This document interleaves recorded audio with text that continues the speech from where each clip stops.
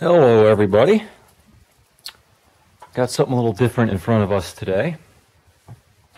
For those of you that don't know, this is a flame licker. The giveaway is there's a little burner here. So I want to do a little video. I want to show it off and talk about it a little bit, and also I want to ask for your help. Maybe one of you guys out there is more familiar with these style of engines, because I'm not able to get it to run. The best I've been able to do is get it to pop over a couple times. But anyway, I'll describe it for those of you that don't know what these engines are. Like I said before, it's a flame licker. And it operates on vacuum rather than pressure. So the power stroke is an upward movement of the piston rather than a downward movement. So the way it works, there's a valve here. You can see it open and close when I crank it over. This burner will be stationed by the port, and on the downstroke it sucks in hot gas from the flame. And you'll notice, zoom in a little, you notice when the piston nears bottom dead center, it pulls that valve closed. Now we've got hot gas inside the cylinder and it's cooling off due to those cooling fins. So that creates a vacuum. These engines are also called vacuum engines. And now that vacuum will pull the piston back up. And then once the gas has cooled off to whatever temperature it is, whatever temperature it normalizes to in that period of time, the piston will hit the valve in the head and open the valve again. Now it's at top dead center, and with the weight of the flywheel and the inertia of it spinning around, it continues that cycle. So I guess you could say it's a two-stroke. So on the downstroke here, it sucks in hot gas, closes the valve, the hot gas cools and shrinks, pulls the piston back up, valve opens, and the cycle repeats. A little history on this engine. A coworker of mine gave it to me a while ago, maybe a year ago by now, I'm not sure. He got it at a machining and manufacturing trade show. It was a Citizen trade show, Citizen screw machine.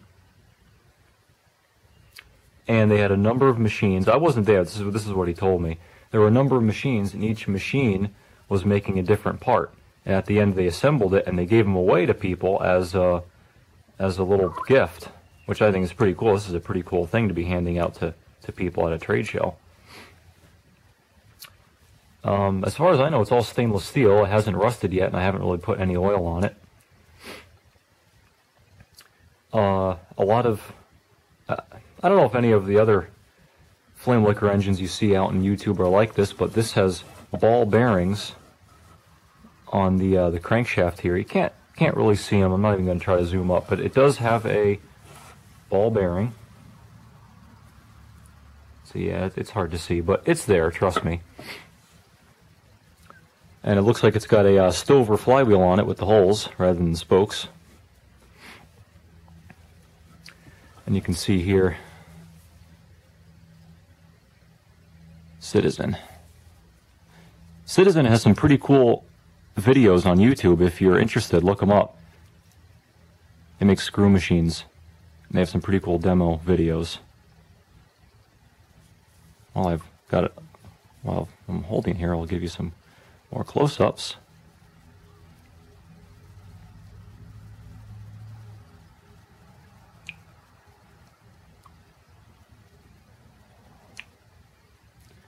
You can see the valve mechanism here. It's piston operated. The piston comes back, and there's a rod that goes through there. See that rod?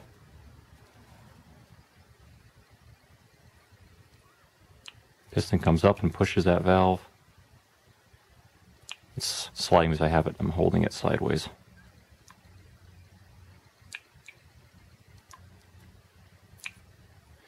There's a little adjustment screw there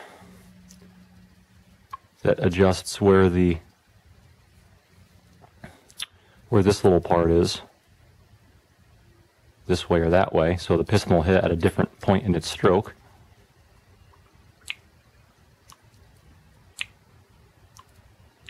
It's very nicely made, runs very smoothly, no real backlash or gear, or rather a bearing lash or anything. So anyway, so that's that, and they also made the burner. It's machined out of, again, I assume stainless steel.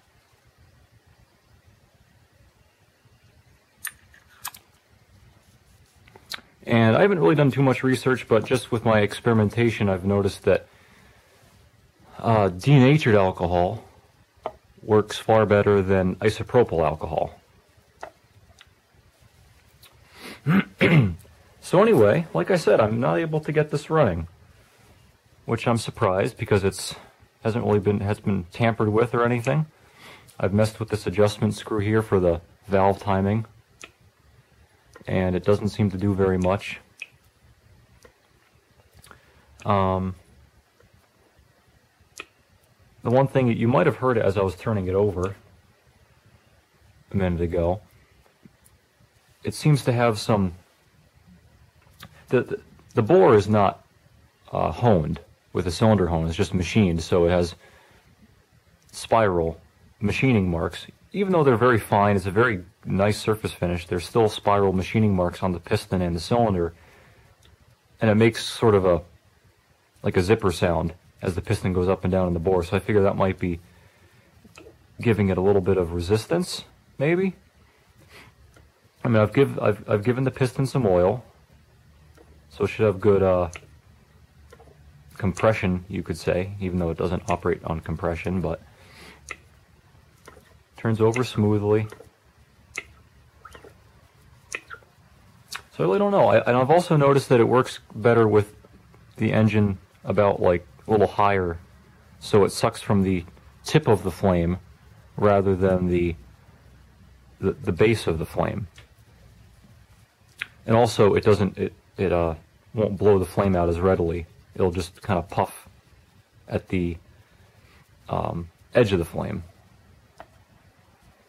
And also I've noticed that if you have the flame off to one side like this or like this, it operates a little better than if the flame is like this, because when the piston comes up towards top dead center, there's always a little puff of gas that'll come out and it'll blow the flame away. And the flame kind of has to recover before it sucks back in.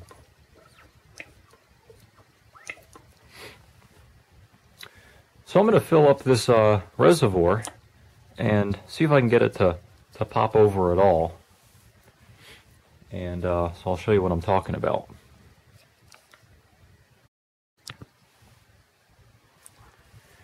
Okay, I don't know if these blocks I found are too high. We'll see how high the flame is. That looks pretty good, actually. And I've noticed also that helps if you let it warm up a little bit, because the engine does have a certain operating temperature that's optimal.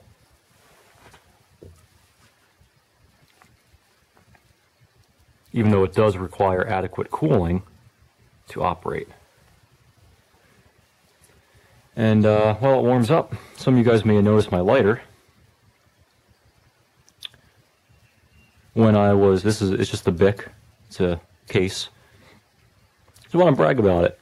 It's a silver, sterling silver, and a little piece of turquoise. When I was 18, when I graduated high school, I took my truck with the cap on it, I put a bed in the back, and I traveled the entire United States, 21,500 miles over the course of 4.5 months on my own, solo road trip. And I was at Four Corners, and some Native Americans were selling silver jewelry and stuff, and I saw this, and I said, I have to have it. So it's been in my pocket ever since. So let's see what it does.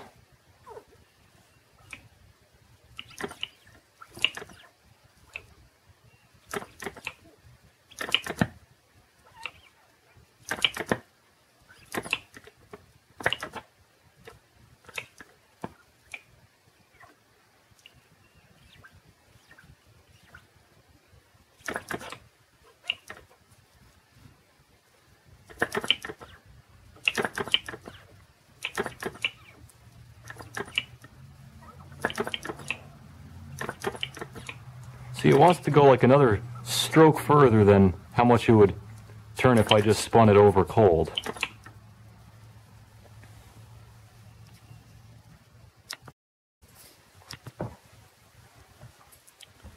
So let's try raising that flame up a little bit. I think I had it maybe a little too low.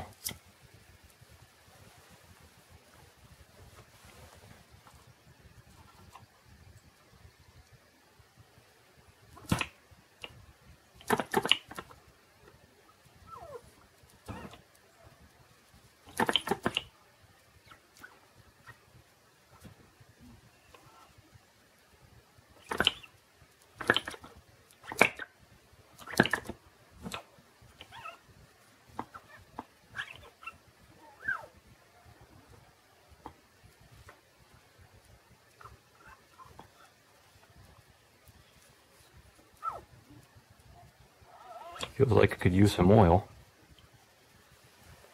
It's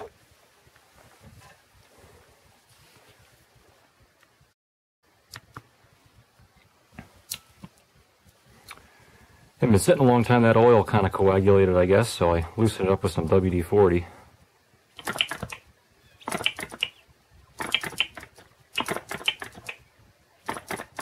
Anyway, so you see my problem.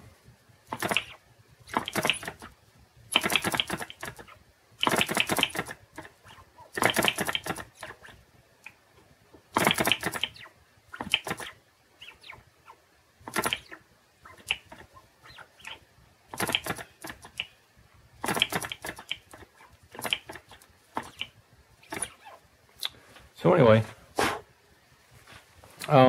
you get the idea. It doesn't run. So leave me a comment or a suggestion or something. I don't know. Should I mess with the timing or something? Is there optimal timing? Should I run a little brake cylinder hone through the cylinder and get some nice cross hatching on there? Maybe there's a little resistance, or it's, I don't know. Different fuel?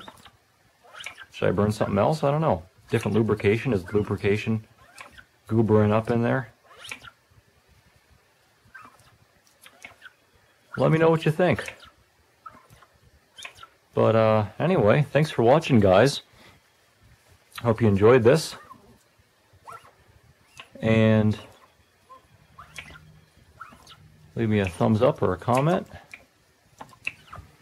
And thanks for watching. Come back for more.